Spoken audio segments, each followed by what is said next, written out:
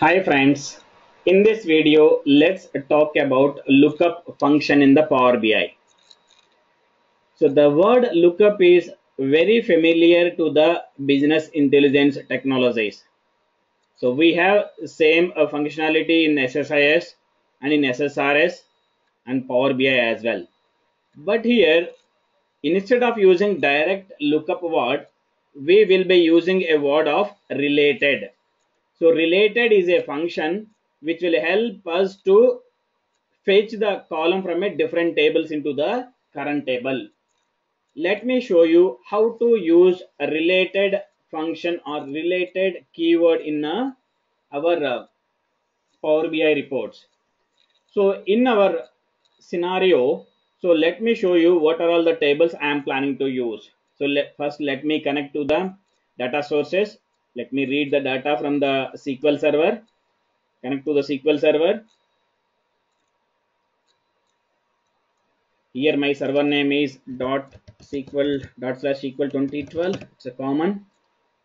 Let's click on OK.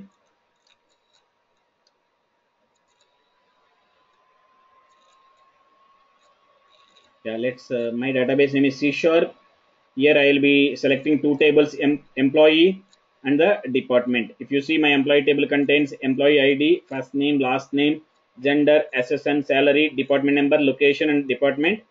And the other table is department, which are of having department number, name, and building. So these are all the two tables which I am planning to use for my example. It may take a while to load that data into our Power BI in memory, and it purely depends on the size of the data. So let it load. Yeah, now the loading is completed. So now let me show you how to use a lookup. First, what is the need of lookup?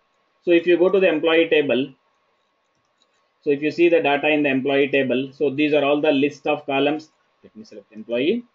Yeah, so these are all the list of columns which I have in the employee table: employee ID, first name, last name, gender, SSN, salary, department number, and location.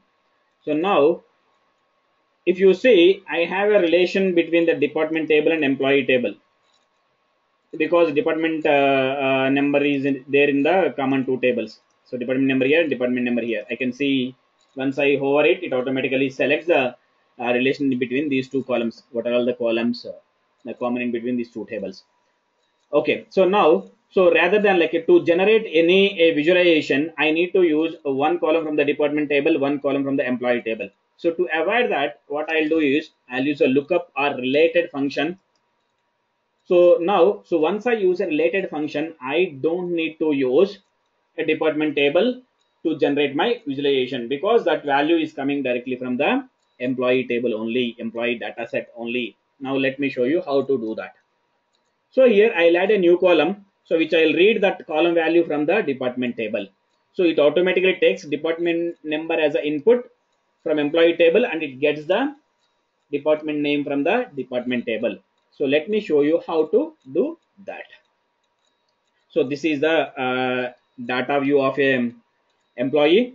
Now let's click on a new column. So once you click on a new column, yeah, it comes a new column like this with empty, and here you can add a column name as a department name. So department name.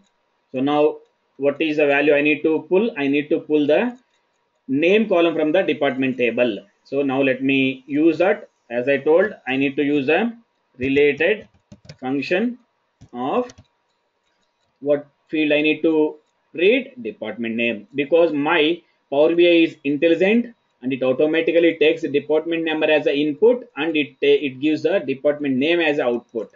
Let's select that. Let's close the parenthesis. So this is the syntax of the related function. It returns the value, means with respect to the current row. So let us say the department name is going to vary row to row. It takes department number as an input. Let us see. If you see, 4001 is technical, 4002 is non-technical, and 4003 is admin. Next one is facilities. So respective value it is picking. It's not a hard coded value is showing. It is picking the respective value from the department table, and it is showing the correct department name. So now Now my employee data set is ready to generate a visualization. Now I don't need to go to the department table to generate any visualization because I have a department name directly in my employee data set. Now let me go to the design.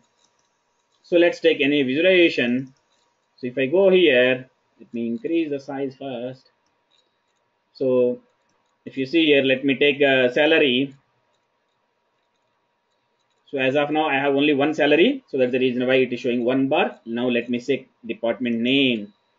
So once I select the department name, so it will be showing the department wise salary. Let me increase the styles if you want.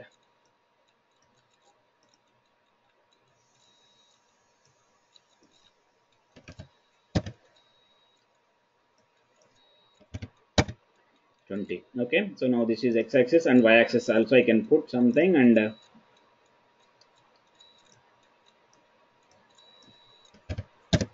okay. So this is how I am going to see.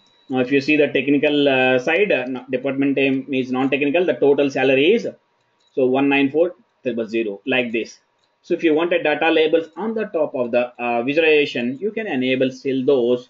Let's go here, select the visualization and do some settings on the visualization side. Let's enable the data labels. Let me increase, see, still you can see that. Now let me increase the size of the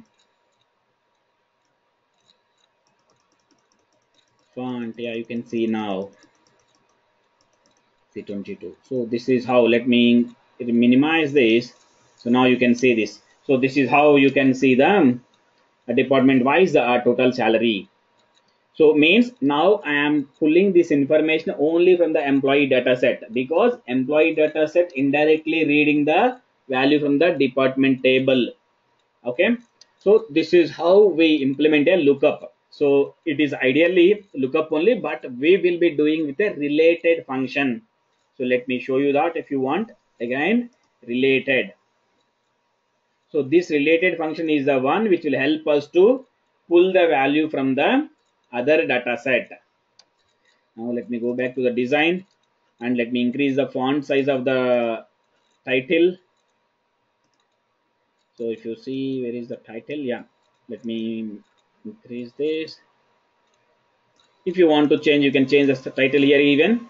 So you can put it as a middle if you want. I kept it as a middle. Now if you want to change the font color, you can do that, and you can increase the font color as well.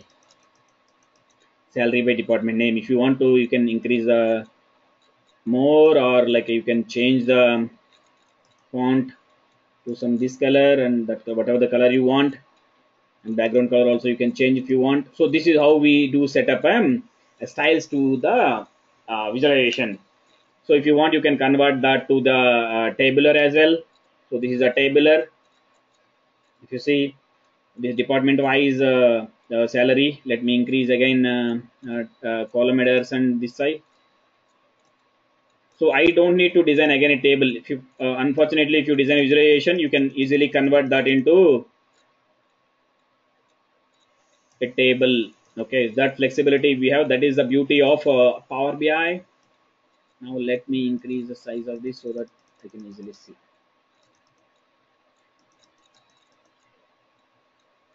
Yeah. So this is how I can see. So if you want to sort it, you have a sort facility as well. Even you can do this sorting as well. So this is how I'll implement a lookup and visualizations in the Power BI. So you can use any of the visualization. You can do that. There are multiple visualizations here. You can use that to generate a chart. Now still, if you see the relation here, still I have a department name. See, if you see the department name again having a different symbol because it is a calculated column. It is a column which is generated in the with the help of the expressions. It is not directly pulling from the database. So this is how we use it. That's it. Let me go to the design. Yeah, this is the finally. Now if you wanted to go with it, you can make it again, still convert to this chart. So this is how we'll see it. That's it. So thank you for watching. So if you like our video, please subscribe and do share with all your friends. Thank you for your time. Thank you.